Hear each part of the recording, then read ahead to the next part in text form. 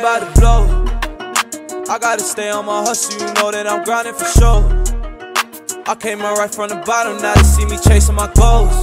Now they see me on the go, yeah. Now they see me on the road. It's time to hustle, yeah, it's time to grow. I'ma shoot for the stars and we aim for the gold. It's time to hustle, yeah, it's time to grow. What's up, everyone? Welcome back to Hustlers. I'm your host, Loss.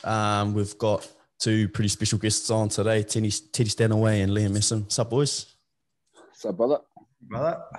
What's been going on? Staying out of this COVID lockdown, trying to keep our season going, but we're safe for now, so bro, you must be pumped to be back on the field, G. Yeah, no, we are, bro. We're in lockdown for 3 weeks, so it's just good to get back out on the footy field and throw the ball around. Had a bit of a scare yesterday, obviously, with a few cases in the Waikato, but Auntie Cindy done the right thing.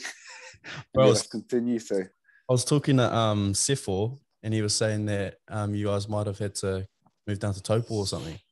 Yeah, bro. Yeah, so the team had literally about 5-6 hours to pack up and get ready to move the whole base down to Taupo for how long that if we were in lockdown. So just thankfully that we didn't have to and can stay home now.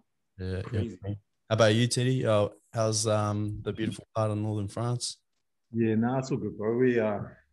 We've been dealing with what you guys are dealing with now for the last couple of years now, bro. So it's it's sort of getting a bit of a normal day-to-day life having to deal with that stuff. But they've kind of come up with some processes to let our footy season carry on going, and we can sort of have a little bit of normalcy, having some crowds at our footy and kind of having some certainty of playing some games. But pretty much everyone over here is vaccinated. So so pretty much every player in our comp vaccinated, probably maybe 2 or 3 per team. And then the way it works for them, they have to do like a PCR test every 48 hours throughout the week. And then they can't play unless they've got a clear PCR test 48 hours before the game. Oh, shit. Do you have to quarantine to travel in Europe at the moment? Nah, it's pretty relaxed. They were like, there's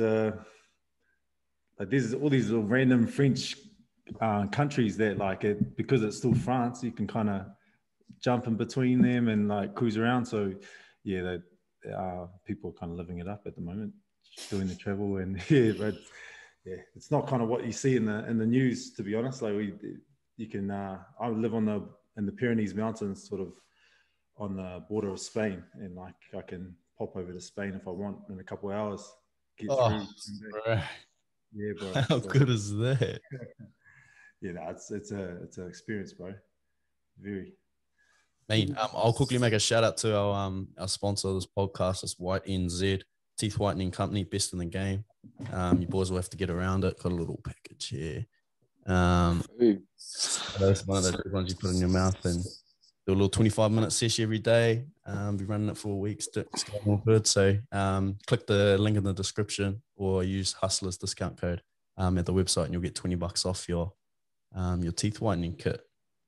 Get the pearlers going. So, but did you guys? We'll start with you, Liam. Just a bit about who you are, what you do.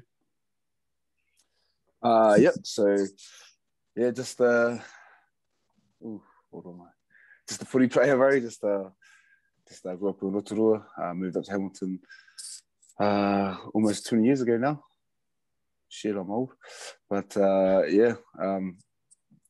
been here ever since. Been to Japan and France throughout my rugby journey, but settled back here in Hamilton now, bro. So, in between all that 20 years, a lot of hard work, a lot of effort and struggles, it's good to still be throwing the ball around at my beautiful age. How good is it to be back in the old Mulu jersey, bro? Yeah, it's good, bro. It's awesome. I really enjoy it. Obviously, one of my good mates, Ross Felipe, is the head coach, and got a few lads help coaching out, which is awesome to be able to work with them on that sort of side of it when they're coaching me.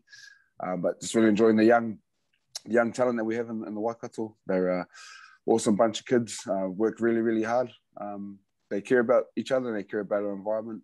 and always willing to learn and grow. So it's always a pleasure to be able to go into work every day, you know, and better, you know, like I said, throw that ball around. Mean. How about you, Teddy? Yeah, bro. So I'm, same sort of footy player, dad, and sort of dabbling in a bit of business at the moment too, and trying to set up some life after footy too. So, but yeah, so I've in New Zealand, I played in Auckland, and then spent some time down in the Bay before I played for the Sevens, and then spent a bit of time in the Sevens, and it's where me and Liam sort of linked up originally. And then that sort of led me to come over to France, and then been over in France for the last couple seasons. It's my 4th season now in France. So yeah, and then kind of the main reason to be over here was just to sort of show I've got 3 baby girls, and to sort of show them the world and kind of give them some other experiences, and broaden their horizons too, to see, you know, other cultures, and kind of just give them an experience. So it's working out. Like my baby girls are at the moment bilingual, and they're in school at the moment, just fully French. And yeah, just to like see that kind of excites me and keeps my fire burning to keep playing footy and keep us over this side of the world too, just to let them get as much of the experience over here as possible, so they can remember it before we come home. But yeah, so that's it's kind of what I'm up to at the moment. Yeah. But you were a Marlin, eh? Yeah, bro, Marlin. Bro, there's a couple little things we've sort of crossed paths there. At St. Kitts, played for the Marlins down the Bay. You playing in the Marlins at the moment? Yeah, I was with the Marlins this year, bro. Yeah. But St. Kitts, what a school, eh, Liam? What a school. Yeah. Bro, could have, eh? Never heard of St. Kitts, bro, when I was growing up. Actually, until they started poaching all these players. Like Teddy. Hey, nah. So you guys met in the Sevens? Yeah, so that was my first year. So was my first year in the Sevens, and then there was Liam's first year back in the Sevens after. So you captained them for a while, eh, bro, and then went off and did your thing with the big dogs. 15 year. He came back and tried to have a crack at the Olympics. So he played a full season, or half a season, so I was bloody injured most of it. But yeah, got to have a crack at the Olympics, which was good fun. Yeah, so you both went over to that? So I ended up going over, bro, and then the game, we ended up going for like a warm-up sort of week before in Florida before we went down and played against the USA during the week. Snapped my hand in half 2 days before we went down to the Olympics, and then my man over here sort of replaced me. So he ended up coming over and replacing me, and shit, no way. Yeah. That is sweet. Yeah. So, that was good. We got to link up and sort of cruise around Rio de Janeiro, do a few things, because the boys were in the village, and then Liam sort of had to stay with me for a little bit before he was allowed into the village to get his accreditation. So we had a look around and got to see some cool stuff, bro. So you got to stay out there? Yeah, so literally it was the day before the flight, they pulled me out. So we were in Florida already. All my things were booked, so I went down. But funny story, bro, my mum had sold her house to come watch me.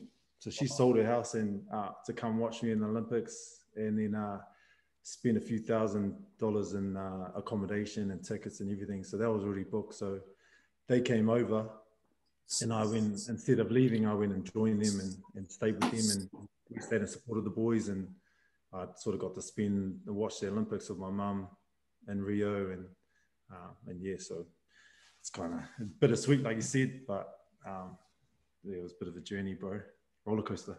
Bro, people would like talk about, you know, missing stuff and like, oh, it's just, you know, it's just a sport, and you know, you missed the tournament, like, oh, like you'll get another chance, or you know, you're just grateful to be there and shit. But no one sees that sort of stuff, eh? Like there's a lot of things that I bet you not many people knew that your mom sold her house to come and have a watch of her son play at the Olympics.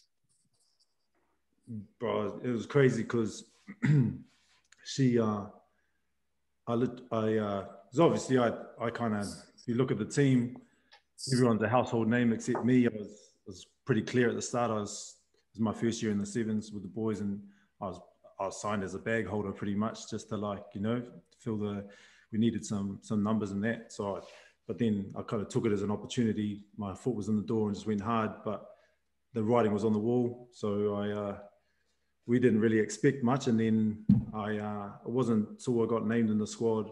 We probably had like maybe 6 weeks before we flew out. And in that 6 weeks is when my mum, well, she couldn't afford to come over. So she decided to sell the house in that 6 weeks, and boom, sold it in that 6 weeks. And she literally signed the deal to sell it the week before she had to fly over. Damn. Yeah, bro. So it was all, and then it's all signed, sealed, delivered. And then a couple of days later, she gets give her a call. And, sorry, mum, I'm not playing. But no, it was, but like, she didn't care, bro. Like it was even when I told her, like it wasn't just my Olympics, it was our family's Olympics. Yeah. So it was just, she was coming over anyway, bro. And like that team, it sort of become family. You travel the world with the boys for like 10 months together, you kind of become a family too. So I wanted to see the job finish, and yeah, so we stayed, and then still got to spend time in Rio de Janeiro with my mum and my wife and my auntie, cruising around and sort of seeing another culture too. So it was just another experience, bro, that you can't kind of put a price on. 100%. But Liam, how did you find like all your like journeys overseas, playing overseas, and that, like what you sort of learned and did like that? Yeah, it was awesome, bro. Like my first year, I went to Japan, so I played 3 seasons in Japan first. The first season, I didn't like it at all. I found it really frustrating. The rugby, and yeah, the rugby, just because, you know, you come from New Zealand, or you come from a sort of a culture like the Chiefs or the All Blacks, and then you head over to Japan, and it's not their fault. It's just, you know, just the way that I sort of tick, and a lot of players struggle their first year just because of that reason. And you expect it to be the same as home, but it's totally opposite. Different coaching styles, different style of play. You know, everything was different. And I was at a club called Toshiba, and I was playing with, again, some of my really good mates. Just happened to be at the same club. Guys like Richard Kahui, Lats, Tanire Lerama, Stephen Donald. So I had a good catch up with Kahui, actually, and he just said, bro, it is what it is. Just, you know, just accept it. Just have a real open mind, and just enjoy the culture and enjoy the boys, and then we'll see how we go. Because I wanted to leave after my first year, and after that happened, the second year, third year, absolutely loved it. Just loved the culture, the traveling around Japan, and enjoying everything. And the rugby, ended up enjoying the rugby, the style that the Japanese try to play. You know, they play a real fast game, and it's quite skillful. People don't realise how skillful the Japanese rugby is. So once I sort of changed my mindset into what I was going over there for, yeah, I really enjoyed it, really loved it. And then by the time I got to France, I'd really gone through they call it the first year blues when you leave New Zealand. So I already had that open mind to come when I went to France. I knew the rugby was going to be different. I knew the coaching was going to be different. The language barrier, obviously. So having that mindset of just being open-minded about things and caring, but like sort of not caring, if that makes sense. I still had kept my standards of my rugby. Because I always, you know, have personal standards that I want to play to, and have a level of intensity or what it may be. But yeah, once I had that open mindset, it was, you could see the world in a different view, and it was awesome. It wasn't just the New Zealand bubble that you get stuck in sometimes with rugby. So once I opened up my eyes and saw that, it was, you know, the best decisions that I made to be able to go over there and see the world. And that's the beauty thing about rugby, that you can do that. Which one did you enjoy more, bro, out of the two? Lifestyle, I'll say France. France lifestyle was awesome. I really enjoyed France. Just the lifestyle, the boys, the culture. I was at the club called Toulon, so we're right in the south of France. One of the most beautiful places in the world. And probably for work. Tell them about the boulangerie. Yeah, the food's amazing. The food in Japan's amazing, and in France, bro. Come back a couple of kgs heavier, but that's all good. But for rugby, I do enjoy the top 14 in France, just because, you know, it's big. It's just a real long season. Japan, it's fast. It's like a game of touch. And you earn your money. Let's just say this: you earn your money in France. Where in Japan, yeah, sometimes you're on the bench, you don't get a game or whatnot because of the foreigner rule. But I'll probably put France as my top place. Yeah, mean. Teddy, you played anywhere else or just France? Other than France, yeah, just France. So I didn't make the sevens until I had a bit of a roller coaster journey, pretty unorthodox, bro. So I didn't make fully professional footy until I was about 26. Oh, yeah. So I spent a few years with the sevens, 3 years or so, and then come over straight away when I was about 29. And then yeah, it's been here ever since. How's both your French? Ça va. No, it's hard, bro. It's a hard language, bro. But it's a mean language, but it's got it's kind of like Spanish with the feminine and masculine. You kind of learn a word, but then when you use it in a sentence, the word is totally different. So it's like, why am I learning this word if I can't use it in a sentence because it's different? But yeah, it's hard, bro. But it's cool. Like I've got a cheat code now with my daughters because they're fluent. So now when I get stuck, I just, babe, what is he saying? Man, that is crazy. You took your daughters over there and now they're teaching you. Exactly. Did you take them over too, Liam? Yeah, took them over at the start. Thing in Toulon is maybe probably the same with Teddy. There's zero English. Yeah. So my boys are a bit older, so took them a little bit longer to learn. My youngest learned it, and he picked up on it pretty quick, but my oldest struggled. And then they came home after the first year. But yeah, they loved France. My older son's a massive soccer fan, so he, being in France, when I got there the first year, that's the year they won the World Cup. They actually had just won it when we landed, so the country was on a massive buzz. My son fell in love with PSG, so it's he loves France now. So like Teddy said, it's a great eye opener for them. So my kids have been to some places that other people don't really get to experience. So they're pretty lucky and grateful that they got to experience those things, even though at a young age. Yeah, that's something probably a lot of players in New Zealand don't take full advantage of it, is using the game to sort of travel the world, see the world, because and even like give like you said, your family opportunities to see the world. And would you guys ever consider playing somewhere else, like the MLR or something, because it's sort of taking off at the moment? It might be pretty big in a couple of years. What do you reckon, bro? You still got at least another 3 seasons left in you. Bro, I'll take whatever I can get, eh?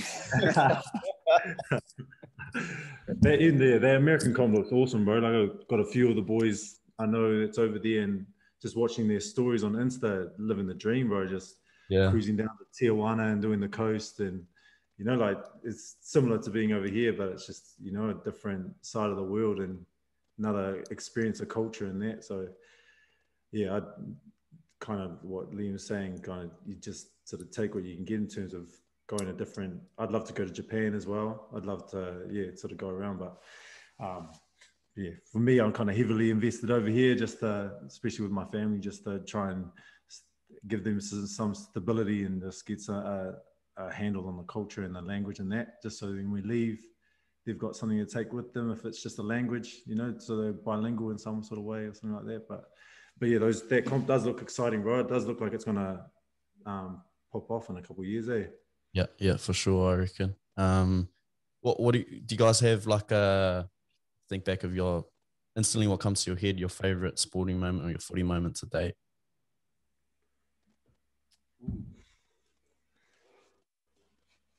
Instantly, for me, it'd probably be our first title for the Chiefs in 2012. That sort of pops up to my mind. Nice. Yeah, the top of my mind. For you, Teddy? Mine's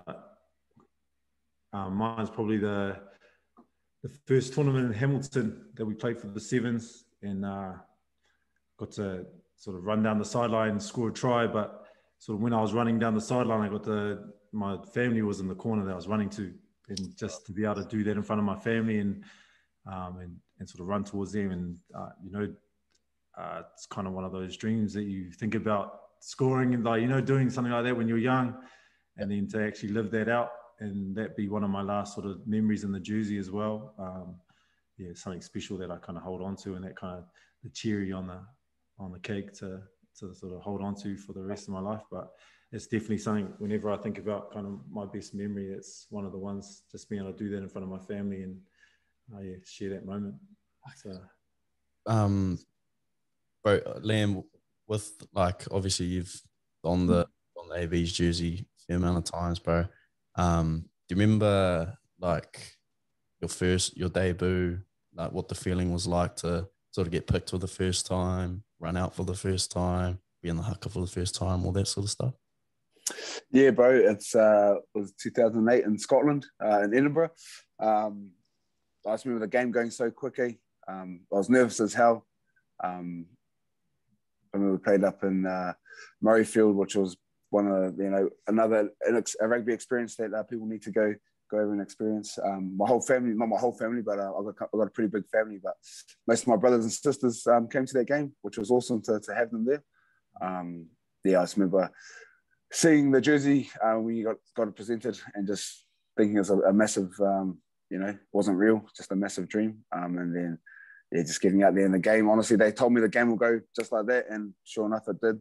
I can't really remember too much of that game, but it was just a real proud moment for myself to be able to put that black jersey on. Full stadium must have been loud. Yeah, full stadium, loud, man. Because the thing about Europe fans, they know how to cheer their team on, and it's just their culture. They sing, they whistle. Like if you ever seen a French club game or a top 14 game, you see them with their flares and their bloody trumpets and drums and whatnot, and it's all go. And it's that's what I love about the Europe sort of style of rugby, how they see rugby and how they support it. So yes, this is awesome to be able to play, like even playing in Cardiff Arms Park up in Millennium in Wales, 75,000, and the Welsh just sing the whole time. And it's even if you're not playing, you can just feel the vibe and the buzz, and it's just awesome experiences and memories that that I'm really grateful to have during up my life. About your first haka, bro, out there for the first time. Nah, haka was all good, bro. I grew up in Rotorua, bro, so it's in my DNA. Yeah. Some other brothers might get a bit whakamaya about it. Like watching the young fellas now that play for the Chiefs, like guys like Semasoni, straight from Tonga, you see him go straight to the back of the haka. We see Big Broder Italic, I think he's played about 80-odd test matches. And he's at the front now because he's the captain, but before he used to make his way at the back, stand out like dog's balls because he's bloody 2 meters tall. But yeah, for me, bro, it's in my DNA, bro. So we were haka when we were bloody 2 years old. Yeah. Do you guys have like set positions where you have to stand? Do you guys like put where you're standing beforehand, or is it just when you're on the field you kind of just go onto your spot? Or it's changed a bit because I guess the formation, but back when I first started doing it, you just gave respect to the elders, let those fellas go in front if they wanted to. But yeah, being big, black and ugly, they always sort of encouraged the ugly fellas to go up front. So that's why myself, Jose, and Ma'anonu would be up front. But yeah, you'd always always give that respect to the old fellas first, let them go where they want to go, and then just try and sneak up there if you can. Yeah, right. How mean is it to see Quinn out there, bro? Yeah, mean, bro. And he was awesome on the weekend. Yeah. He's got a massive future for him, bro. Like everyone knew he's an outstanding footballer. And he's just a good kid too. He's actually my neighbour, so it's good to see him. Have an awesome game on the weekend. Yeah, mean. Moving on to like outside of footy, obviously you guys started this order CBD. Got some here as well. I've been using. Used it for like the past week. I was telling Teddy the other day. I used it for the first time for the first night, and it would have been the best sleep of my life if my son wasn't waking me up all night. But I fucking swear to God, like I just felt like, I compared it to, and this is probably bad, but I compared it to like, where like when you have like Tramadol or something, like after a game, and you feel real like relaxed and like you could sleep forever. Like I felt like that, and yeah. So how did you guys sort of start that or think about it and get into it? I suppose it was like a combination of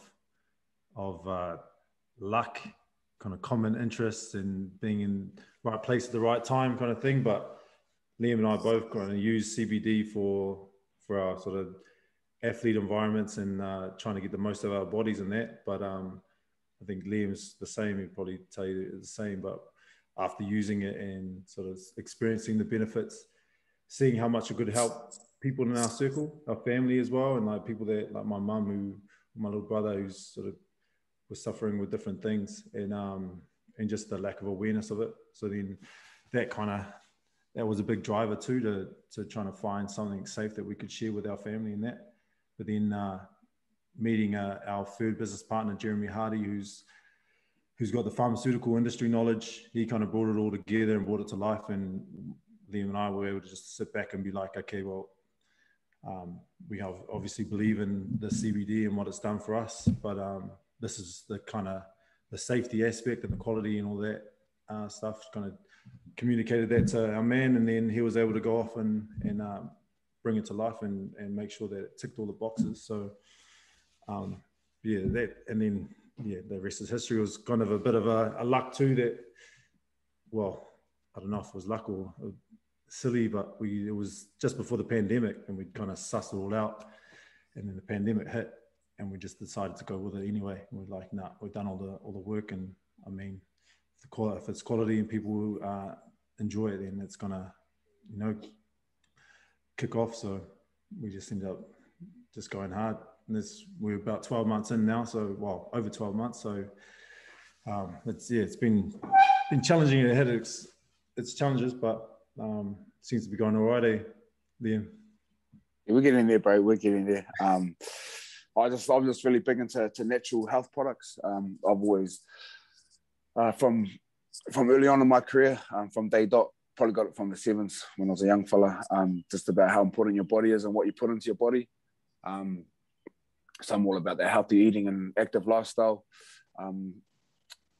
Probably I overboard a bit. I remember growing up, I used to just eat boiled chicken and boiled veggies, which isn't, shake your head, it's disgusting. And it is disgusting. But that's what I've done. And that's, I don't have any education around it. I just done that because I came from the school of Titch.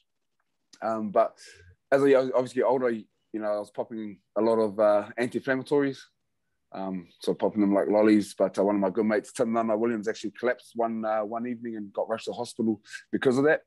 Really? And he was taking them like on the go all the time, just because what we put our bodies through, all the pain and whatnot. And then when I saw that freaked me out, and I try and use the Voltaren minimal when I could, like I've ever since that. So I try and stay away from those, and I try to use food as my natural anti-inflams.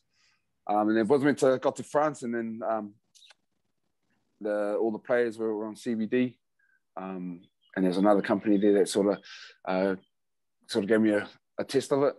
And same as you, bro, lost when I took my first one. I slept like straight 10 hours deep the whole time. It was no joke. Like I was just like fully into it, and knowing that recovery is a real big part of what we do, and sleep is the best. That really helped, and I just jumped on it. And then I think I sent a post about this other CBD, and Teddy's just like, bro, you want to start up our own? And I was just like, yeah, I was so keen. Took some back home to my old man. My old man has had real bad arthritis in his hands. Once he took that, he was skeptical at first because it was CBD, and obviously where it comes from. Took a lot of convincing for him to take that it's all natural. It's got no bad things in it. Once he took it, his arthritis, it didn't cure his arthritis. It just helped him have a easier life. And from there, I was sold on it. Went back to France. Teddy sent through a message. I was like, yeah, bro, let's do this. to be fair, Teddy and Jeremy do all the hard work. You know, it's pretty hard back here in New Zealand, especially with the restrictions we have here, to do what I can to help out. But Teddy and Jeremy are really the brains and the guts behind it all. So is it a massive French thing? Is that why? No, well, like that's probably why we've been able to be or have a little bit of success in France, being a French brand and having a French version of the product. Is that there's nothing over here that's French. Well, there wasn't when we started. So we've kind of had a jump on the competition kind of thing. But no, yeah. So that was partly the reason why too. So we were both at the time sort of playing in France and being like, man, there's nothing here for us. So then our man that we met up, we linked up with, able to sort of make it come to life and do it. But you know, it's had its challenges, bro. But it's because it's funny, like the marketing of it. You're not actually allowed to market CBD or tell anyone about its benefits or anything. So it's quite a tricky industry to be in, bro. Why is that? It's because it's very close to the pharmaceutical industry and that. So just there's so many restrictions on the communication about it being a medicine and curing all the different things. Even if it does benefit in certain ways, you're not actually allowed to claim those benefits unless there's like a very expensive pharmaceutical studies that they get put through, which usually takes years as well and hundreds of thousands of dollars. So so that there's just big restrictions on it, bro. And then so then we're quite lucky to have the networks that we do, and that just naturally people hear about it and get to experience it, and then it's mainly just word of mouth of just what people experience. So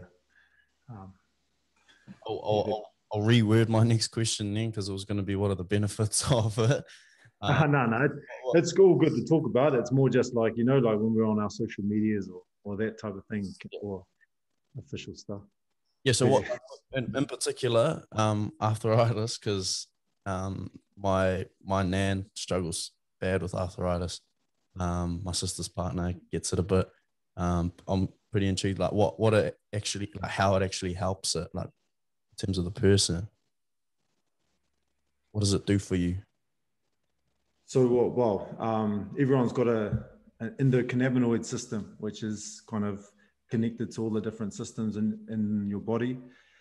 And basically it helps balance it out and bring you to homeostasis, which wherever there's imbalances in your body, getting a bit technical now, but yeah, wherever there's imbalances, bro, just sort of up-regulates whatever you need or down-regulates whatever you're overstimulated. And then that's usually how it sort of affects the different systems. So especially with arthritis, I think that's more about the anti-inflammatory. So that kind of helps the inflammation in your blood sort of decrease. And then people usually feel like it helps them with that. But I think the sleep has a lot to do with it too. Like Liam's obviously can speak more about it too, but having an awesome sleep, and that's where your body recovers most of the time. If you're in deep sleep for most of the night, your body's going to be able to recover in whatever way it needs to. So if you're doing that all week every night, then so wherever your imbalances are, it's going to help. So basically in a nutshell, bro. What about like other sort of benefits you find with using CBD? So you got your like better sleeps, which I already noticed straight away.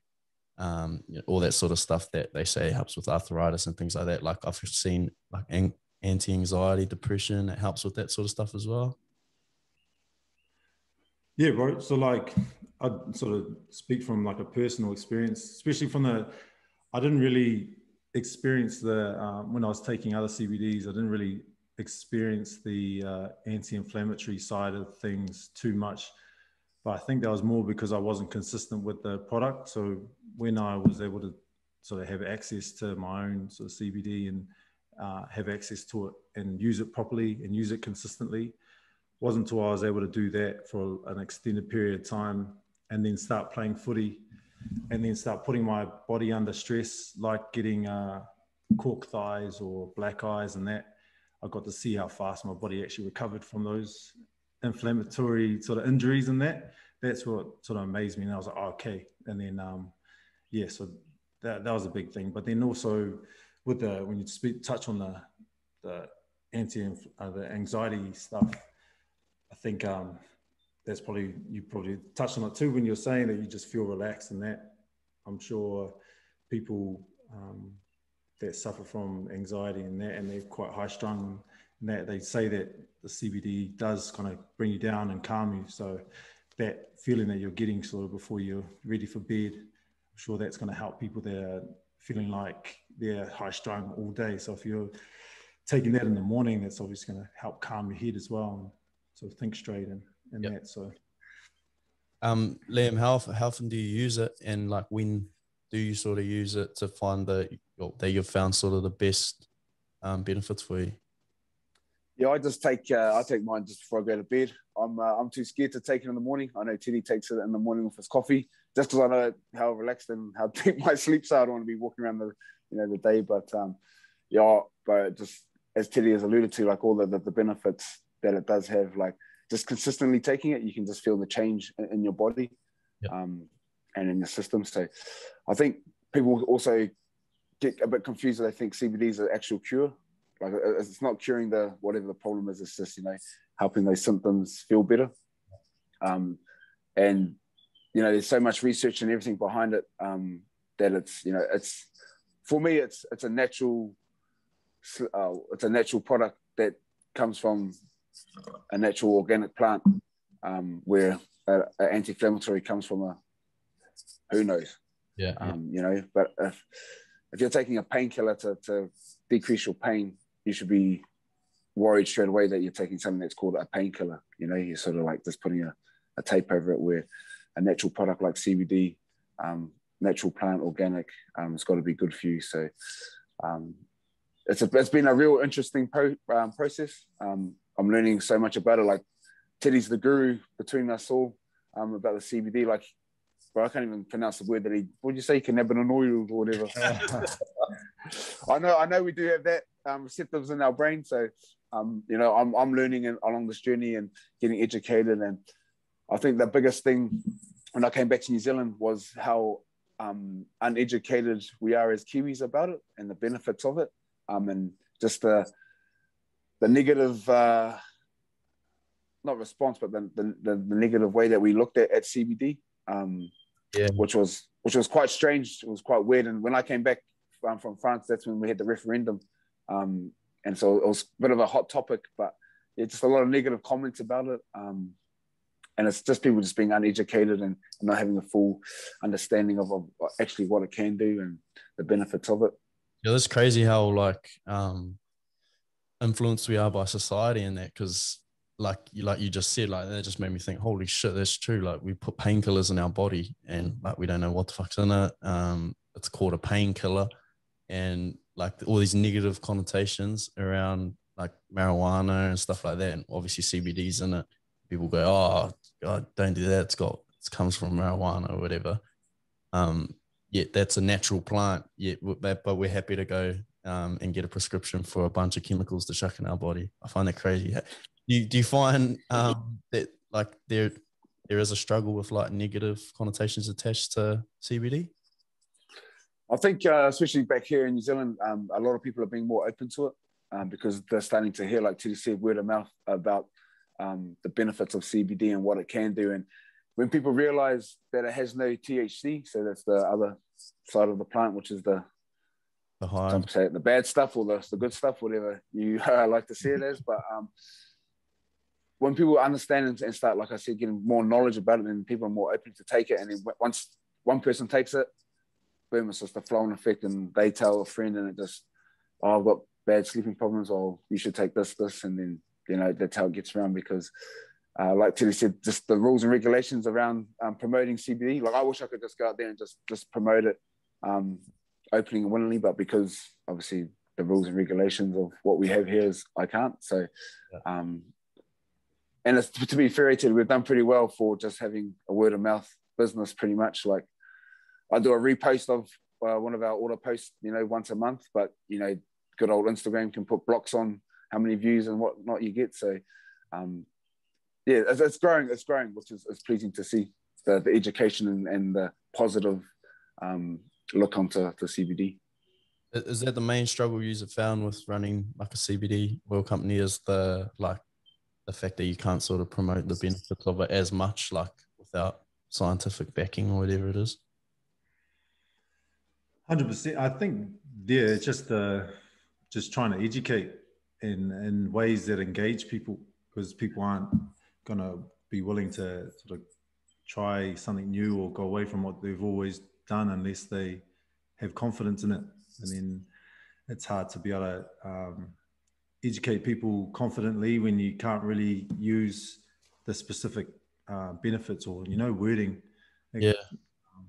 So that's probably, it's definitely difficult, but yeah, that's kind of been our main mission, is just to just push CBD as a industry forward, and just as long as, it doesn't matter if they're trying our brand or someone else's brand, as long as they're trying it or sort of stepping in and experiencing the benefits that it can help with whatever. Because there's a lot of our people that use our brand aren't actually athletes, and it's people looking for relief in different ailments. So, and hearing those stories is what kind of motivates us and drives us too. Like just hearing people saying, just can't, and they'll just off the back of themselves, they'll message us or email us and tell us the story of how they've stopped all their painkillers or their medication, and they're just using our CBD brand. And yeah, so that's kind of cool, bro. That's definitely the cherry on the cake in terms of our CBD, in terms of our product, and wanting us to make it better and trying to spread our platform, use our platform to spread it, bro. Well, that clearly shows your intentions, that just the fact that you don't care if they use your brand or someone else's just clearly shows that like why you're in it is for, it's like a good reason to actually promote the benefits of this product. Because it's word of mouth, does that mean like ambassadorships or something is going to be something that's high on your list, like kind of people seeing other people using it of high status and being like, oh, they use it, like I'm going to use it, that sort of thing? I think athletes have definitely been a huge vehicle for us because of that restriction. Yeah. I think like, especially even at the start, like we're trying to find a good balance, because us being athletes as well sort of see a huge benefit in ownership rather than being used for your image and that. So, so that was a big driver as well. Like us, Liam and I both kind of being ambassadors for other brands and using our brand to promote other people's brands, and then being like, why don't we own our own thing, whether or not be CBD or something else? And then so there's a fine balance between that, of like, in terms of not just taking from the athletes or ambassadors that we use and figuring out how we can do a beneficial partnership with them that gives back to them for them using their credibility and their platform to help us. So we're trying to help them as well in some sort of way, which is, that's finding that balance as well, bro. Me. Well, I chucked up a Q&A on the Insta. I'll run through them. There was a couple questions that I was going to ask you, but they're in the Q&A anyway, so we'll run through it on there. And the first one, which is probably a main one, is can you buy it in New Zealand, and anything around that? What's you, brother? It's not me, bro. It's you.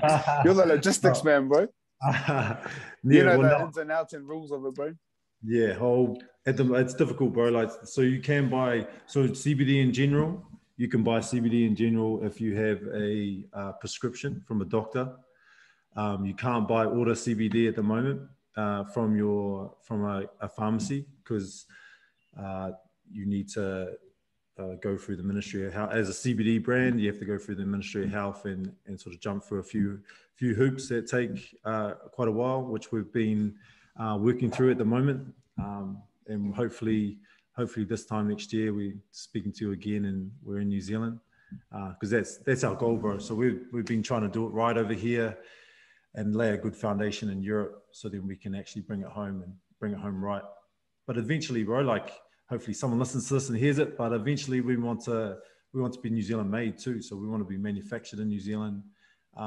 There's more and more cannabis or hemp farms popping up over in New Zealand who are manufacturing CBD and that. So eventually our brand, fully from soil to oil, being a New Zealand brand and sort of sharing our mahi with the world is our ultimate goal.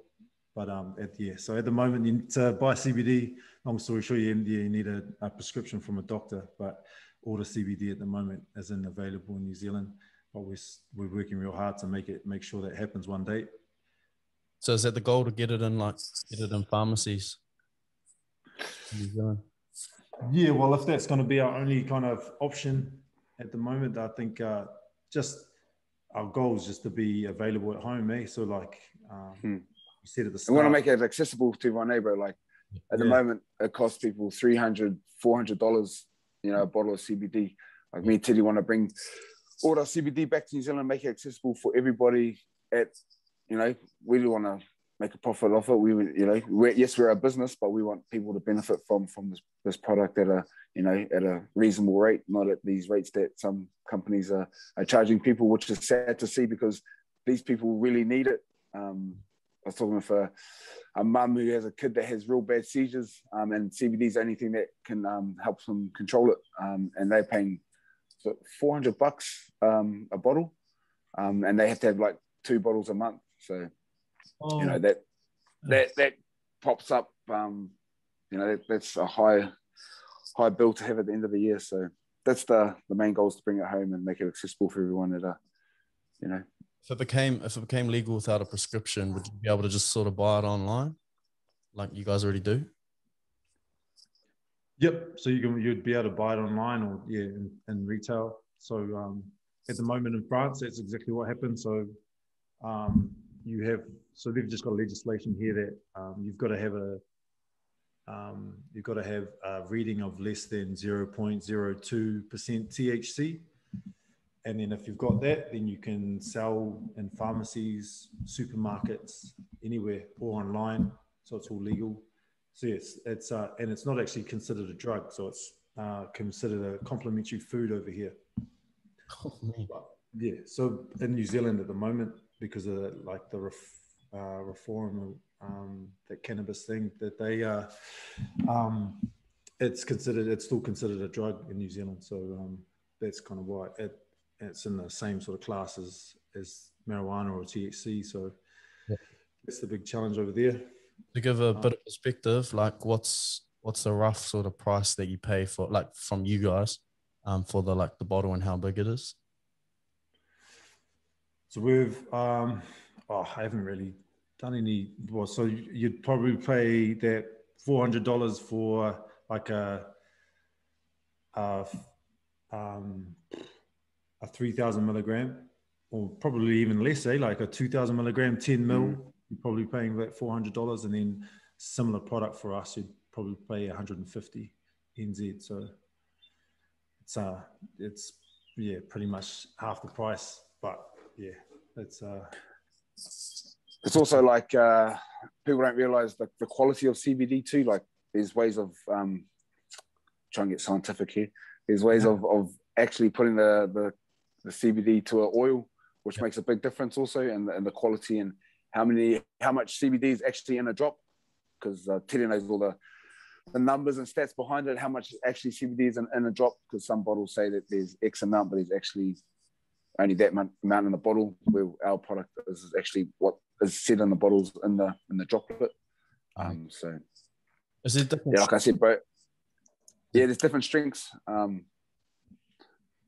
What we got, Teddy? We've got a 10%, pretty much 10% all the way up to a 30% array. Yeah, 10%, 15%, and a 20%. But so the strength is pretty much in a bottle. So you'll have a certain amount of CBD, and the rest of it's going to be a carrier oil.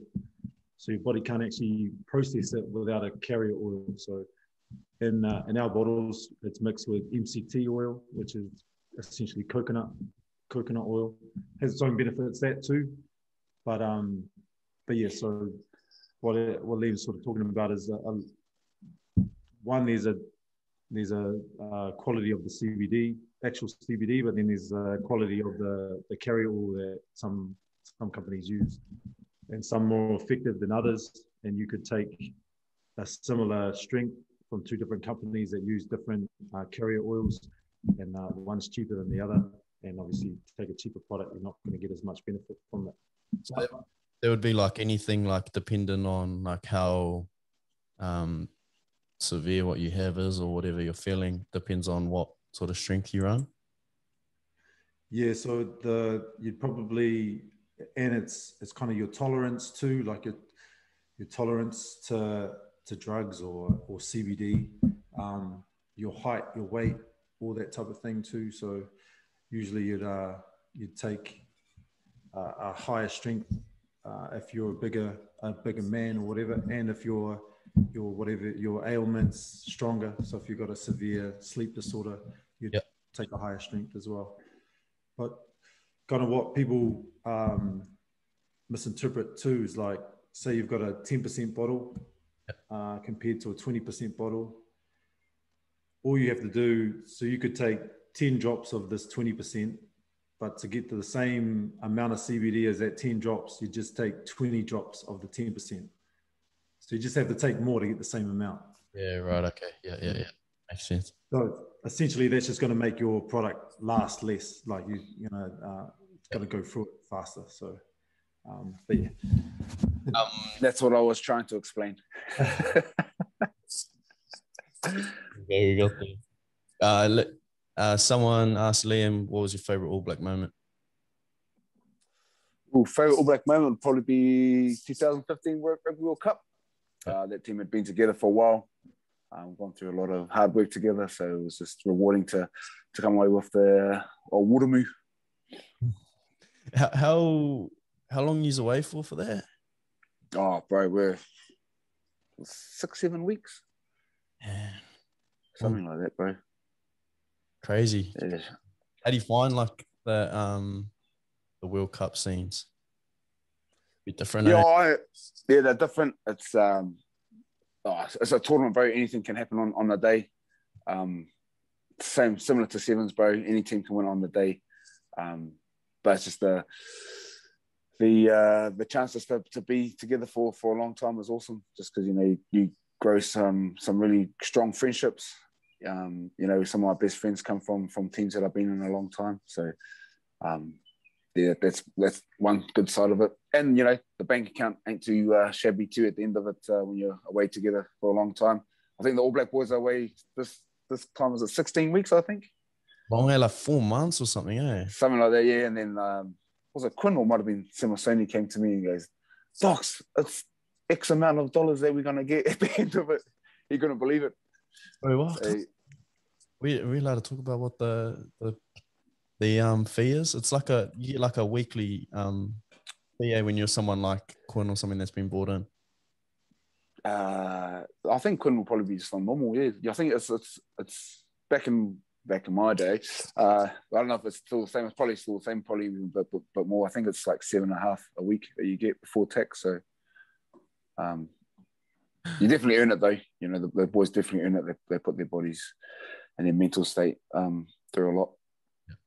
You're not spending anything while you're away too, so it's just straight. Yeah, you're not spending any of it, bro. Yeah, man. But craziest story about you that not many people know. Go on, brother. Go, Teddy. Tell the one about Sensor Pay, bro. Go on.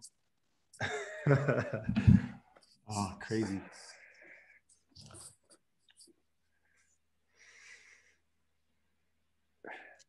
Bro, you put me on the spot. Go. Yeah, bro, I'm dead life, bro. So I'm boring as hell at the moment, eh? So I go to footy, come home, and then my shift starts. So I go to footy all day, and then as soon as I get home, I get the kids handed to me because it's mumsy's break time when I get home. So I'm full time at the moment, but crazy story. Go spark one up, bro. It might spark one up for me. No, I'm the same, bro.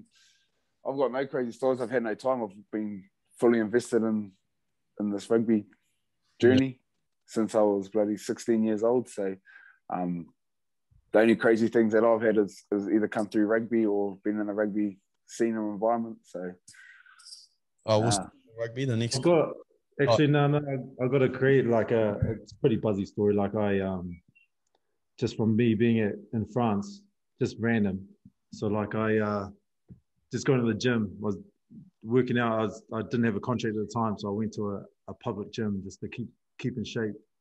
And then a random dude comes up to me, older fella, and shows me a YouTube video of working out and kind of just asked me a few questions. Felt sorry for him, so I ended up asking him to. I was like, "Oh, here, I'll take you through some stuff." Couldn't speak any English, so we're doing it by sign language. Long story short, like after I end up like PTing him. So I told him, I was like, man, if he's trying to lose weight, and I'm like, I'm coming every day at this time. If you want some help, come at this time too, and you can work out with me. Fast forward a couple of weeks, we end up, we end up going for sort of dinner after one of the workouts, and then kind of ask him, oh, what do you do? Play rugby, blah, blah, blah. And then sort of, what do you do? And he's like, oh, I'm a CEO of these different companies. He owns 2 or 3 companies. Fast forward another few months, he ends up being a business mentor of mine. Gives me a few awesome tips about business, and still a friend to this day. And then pays for a trip for us to go down to Morocco, where he's from, and stay in his village in Morocco, and shows me around Morocco randomly, just from being kind enough to be like, yo, come in, I'll show you for this workout. And then fast forward a few years later, and we're still friends, bro. And then whenever I've got any business questions or whatever, I can call him up, and because he's French too, so he sort of helped us navigate through some of the challenges over here too. So yeah, it was crazy. That's what we were after, bro. But like, you can go onto my I've got a video on my Instagram. I end up making a video with him. He took me to this rock, bro. I did a haka for him. So he took me around his village, showed me all the stuff in Morocco, and then to say thank you, I did a haka for him, because he'd never seen one, wanted to see it, and I filmed it. And then so I got a haka. I did him a haka on this rock that kind of was was where the Atlantic Ocean, I think it is, meets the Mediterranean Sea. It's in that bit there, and then there's a tip, bro, and then it's on this rock that kind of overlooks that, bro. I did a haka on the edge of it, and then he's in there in his traditional gown, gives me a gown too, and then got me a gown, give him a hungy, and then boom. And then you're gonna have to send me that video, and we'll snippet that and we'll check it out.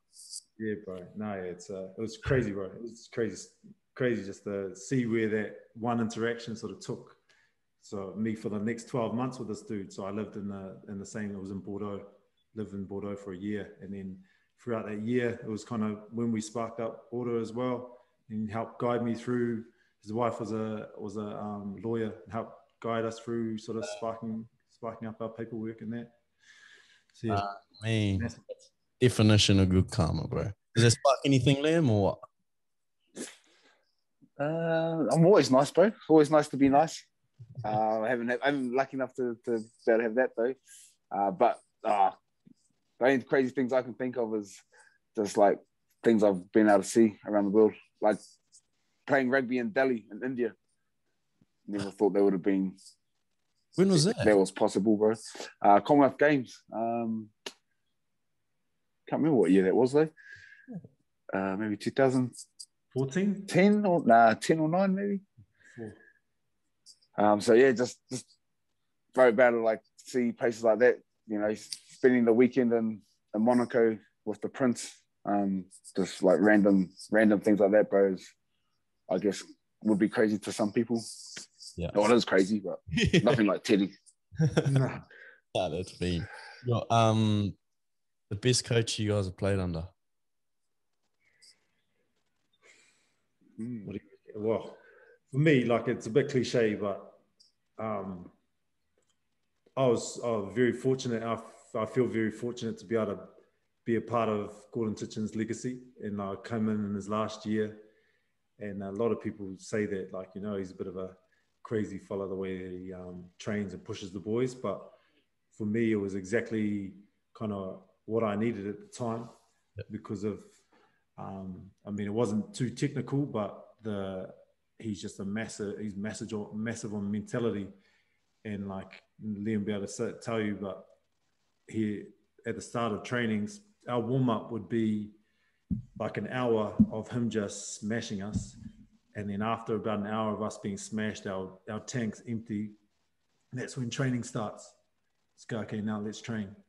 And then you train for another 40 minutes, hour, just doing sort of repeated speed, kind of 7-on-7.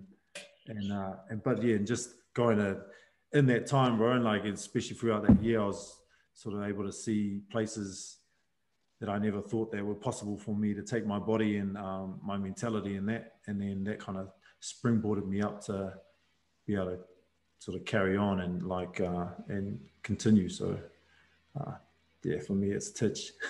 Yeah. What about you? Yeah, I was actually thinking about this last night. I don't know why. Just probably how fortunate I have been during my career of the coaches I have had. So I always try and take something out of every coach that I've had. And I've been, man, if I go through the coaches I've had from back in the day, Ian Foster, John Mitchell, Warren Gatlin, obviously Graham Henry, Steve Hansen, Dave Rennie, Wayne Smith, Tom Coventry, Andrew Strawbridge. So I've been like so fortunate to have those people in my career. And I've learned so much from each and every single one of them. And like I said, I try and take things from each coach that I've had. But to have that sort of coaches throughout your career, not many people could probably be that fortunate to have. It's just what we breed here in the Waikato. But for me, I really enjoyed being coached by Dave Rennie and Wayne Smith. And I think I took my game to a whole new level under their sort of coaching regime. You know, I got able to get back into the All Blacks because of it. I started playing some of the best rugby that I could play in my prime was under them. But if I go back to the start, you know, I got so much to be grateful for Titch as well, because like Teddy said, I learned, you know, I came from the school of Titch, and I had him for more than a year. I had him for 4 or 5 years. So building that real strong foundation of what hard work and work ethic look like and mental toughness, especially at a young age. Like, again, I just go through that whole journey from that start to where I am now. I've been pretty lucky to have those sort of coaches in my life. Dang. What was it about the Chiefs coaches that helped you springboard to the next level? Well, everyone sort of heard about the culture we've had in the Chiefs, and we've always had that since day dot, since I was there. Obviously, when Renz turned up, he just took it to a whole new level. We really connected with our community, our people of the Chiefs region. We learned a lot about the history about the Chiefs and about that area and where we come from and who we play for. And there's a lot of powerful things that I didn't know. I had been in the team for 6 or 7 years already before he turned up, and that really, you know, gave us something more to play for. So we weren't just playing for whatever. We were playing for a lot more than just a rugby game, which is really powerful when you can get a group of people to one common goal to do that. And I think the strongest point was that their strength was that they made everyone feel belonged to this one tribe.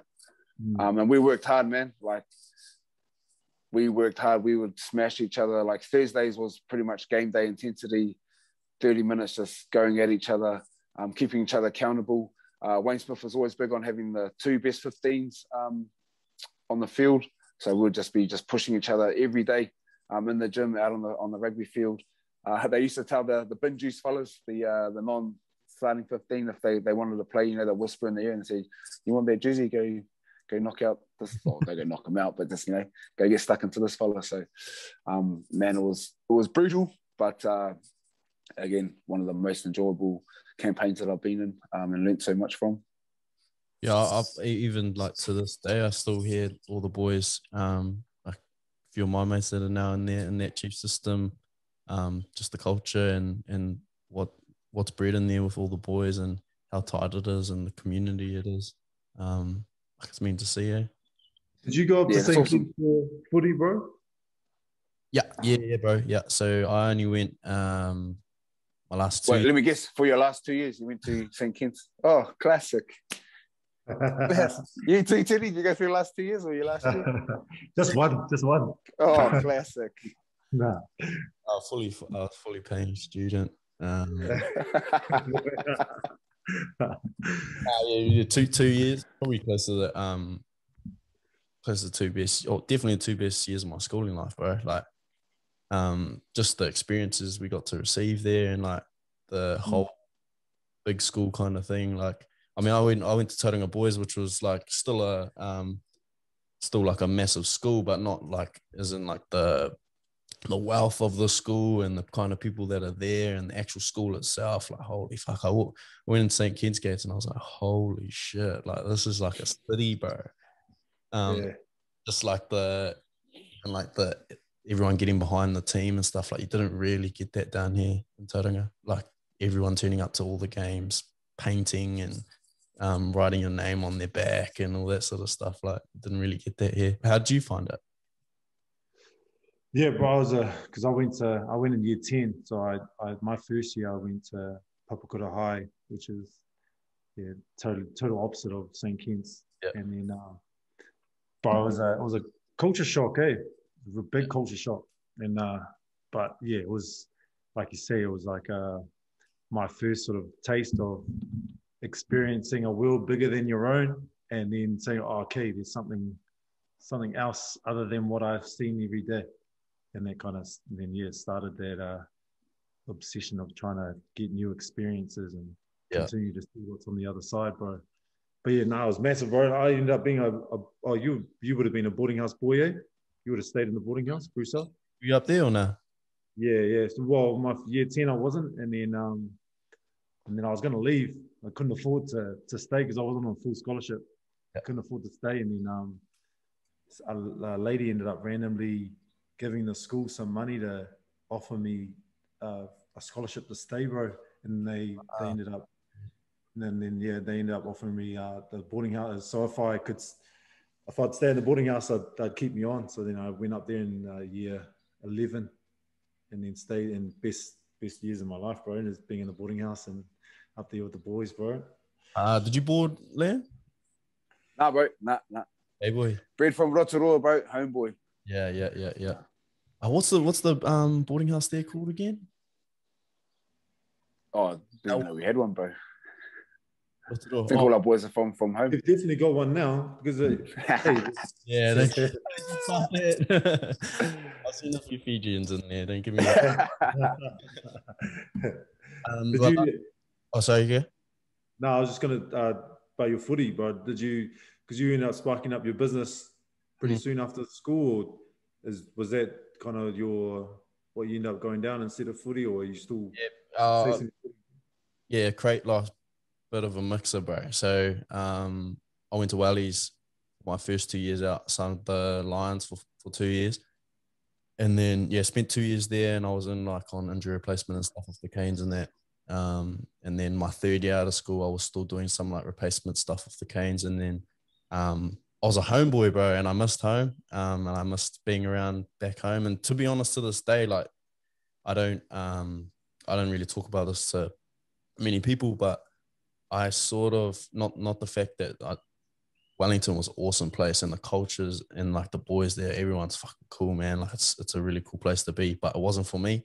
And I like regret moving away because I had the opportunity to be at home. I had the opportunity to come back and sign here and be closer to home and be closer to my family network, and I didn't. Got rolled out the red carpet and took the bait and went down there, bro, and thought that everything was going to be at my feet, bro. And to be honest, like it was, but like I just kind of, guess for me personally, I needed to sort of be more around my family network at a younger age. I couldn't really handle the moving to a big city by myself, no family or friends down there. And but yeah, bro, I moved to I played for Waikato my 3rd year out, and then I actually got given like a deal over in America, bro, which fell through. I don't know if you've seen all that at the Moana Pacifica and stuff like that. And so we got a couple of teams offer. One was in LA, and then the ownership group fell through, and then the next one was in Hawaii, and then that fell through, and I left my team to go do that. And so yeah, shit sort of just hit the fan. But I kind of was close to stopping playing rugby, bro, but I've kind of found the love for it at the moment. So we'll see how it goes, bro. But, yeah, I keep forgetting, bro. It's like still early days, man. Like been so many places already. Like I signed it over in Aussie at the start of the year, so I was over there playing the Shoot Shield for a bit, just to get back into it, and then obviously things fell through over there. But yeah, just forget that, like, still early days. Still young, bro. Yeah, Teddy's a great example. Were you 26 when you became full professional?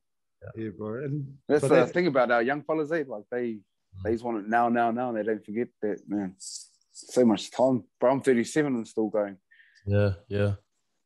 But that's the thing, like when you're young, bro, like you feel like if you haven't cracked it by 21, 22, you're not going to crack it. Yeah. So, nah, 100%, bro. Still got plenty of time. So, not plenty of time, but like, like do the mahi, but like, bro, heaps of time to crack it, bro. I think starting this clothing thing's helped me like give like a different perspective on rugby. Like I've kind of I left the game for a bit, like just to play club rugby and stuff, and it's kind of shown me like before that I had a bad look on rugby. It was like my everything, and it was like it got to a point where it felt like a chore, and like you don't want that. Like now I've found why I love playing it again, and like I go out and play for my club, and I'm loving it. And so I think that finding something else that I could give 100% into has shown me that rugby isn't the be all end all, and I do have things outside of rugby that interest me and excite me and things like that. But yeah, nice, bro. Me. Well, the last question here for you was how to get a prescription for CBD oil in New Zealand.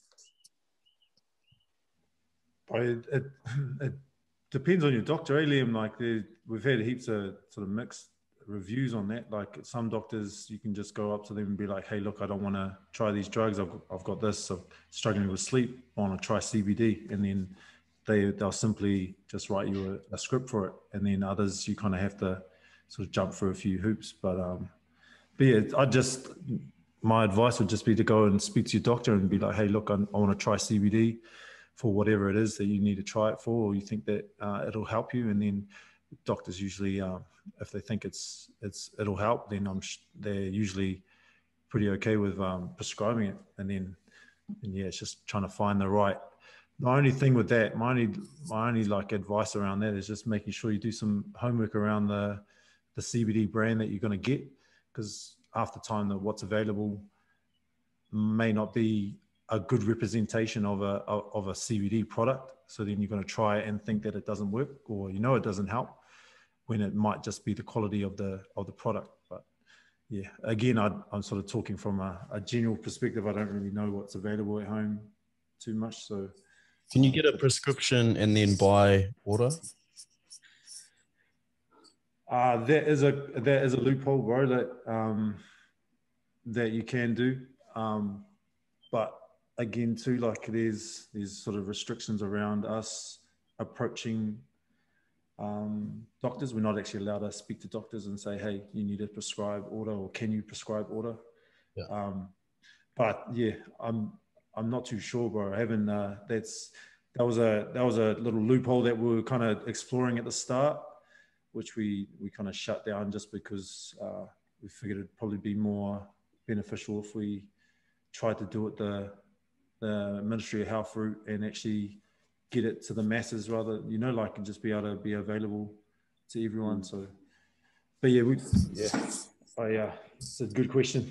Good question. But if you do have questions about CBD, then people are more than welcome to message us on order, email us, or on our Instagram, and we can give you the best advice. Like Teddy's is very educated about it. I'm still learning the ropes, but you know, it's all about the research and getting an understanding. And Teddy's the man for it, and we can help out where we can. Send you in the right direction. Well, I'm hoping to see order in the pharmacies soon. That'll be unreal to see it actually be like available to people here. Yeah, being available to our friends, family, bro. That's a dream, man. 100%. 100%. Well, been a wee while, so we'll wrap it up, bro. But I want to thank you guys for your time. Thanks for jumping on, and I know it's late over there, Teddy, and 12:30 now. Would it be? Yeah, bro. Nah, it's all good. It's been awesome to catch up, bro. Awesome to hear your story too. Yeah. Good. Right, and obviously, yeah, thanks, Liam, for jumping on. Probably the day off, so give no worries, bro. Morning is appreciate that. Appreciate both your times, and everyone can find you. Order CBD. This what's the Instagram handle? Order_CBD, and then just our website's www.ordercbd or -cbd.com. And then so you can, if anyone's got any questions, can hit us up on either the website or the Instagram. Try to help on whatever questions you have. All right, thanks, brothers. Too easy, bro. Me. Man.